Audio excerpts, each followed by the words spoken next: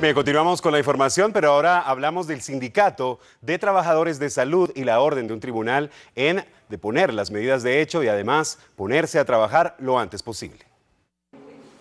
Tras las acciones tomadas por miembros del Sindicato Nacional de Trabajadores de Salud de suspender servicios, cierres temporales de áreas de salud, oficinas y bodegas, aduciendo estar inconformes con el pacto colectivo de condiciones de trabajo, un tribunal ordena a los salubristas que se abstengan o desistan inmediatamente del bloqueo, cierre, toma de instalaciones, paralización de actividades operativas y administrativas, así como la obstaculización en el ingreso de autoridades, personal y usuarios de los servicios de salud a las distintas unidades que integran la red hospitalaria. El juzgado otorgó un amparo provisional al Ministerio de Salud y ordenó a miembros del Sindicato Nacional de Trabajadores de Salud de Guatemala desistan inmediatamente. Autoridades de salud, a través de un comunicado, hacen el llamado para retomar el diálogo.